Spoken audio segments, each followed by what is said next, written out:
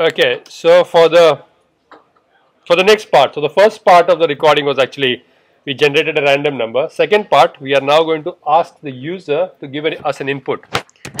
Variable guess. So we are going to prompt the user, or you can make a form, doesn't matter. You can take get element by ID, take input from a form, you know how to do that now.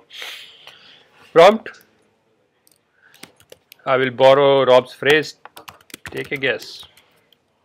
Okay, so we put that into guess. Now the thing is, how do we check whether it is a number? To first of all make it into a number, we parse it. We want a round number, so we're going to use parse int. Now it parses it and takes whatever number it can from the beginning. And if what parse int also does is, if it does not find a number, it will throw into the variable is not a number. Now we have taken a guess. We can set our counter. We can set guess count to 1.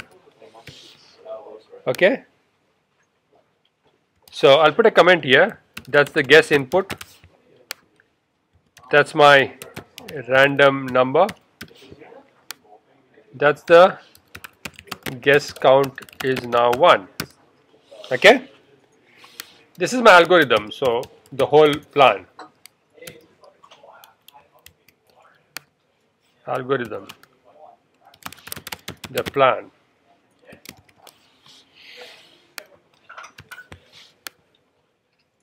So let's see if it actually works. Let's see if my prompt works. So take a guess. Cool. So I'm generating a random number. I'm taking a guess, and my guess counter is 1. Now I want to make sure that the user actually gives me a number. So there are two types of loop. Okay, I'm going to use both types of loops in this code. So understand the first type of loop.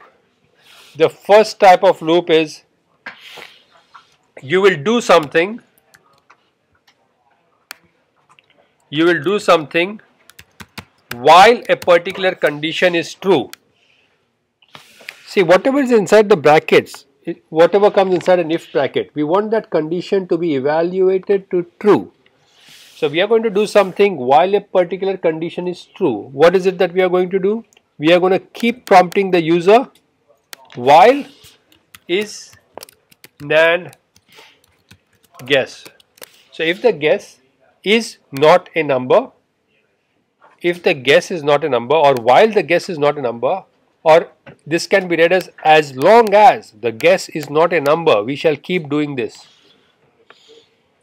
As long as guess is not a number, we'll keep doing this. We are looping this. So let's see if this actually works. So now when I loop and I say take a guess, as long as I keep giving it garbage, it keeps coming back. As long as guess is not a number. And the moment guess is a number, so my loop is working. So the first loop is working. And what I'll do is I'll pause here. This will be a very short video. I'll pause here and we'll do the third part. So we have come up to here. We've generated a random number. We've asked the user to guess a number, set the counter to 1, and we are checking if it's a number. So we have done about the 3 steps. I'll pause this video, give Terence a chance to catch up, Aiden a chance to catch up,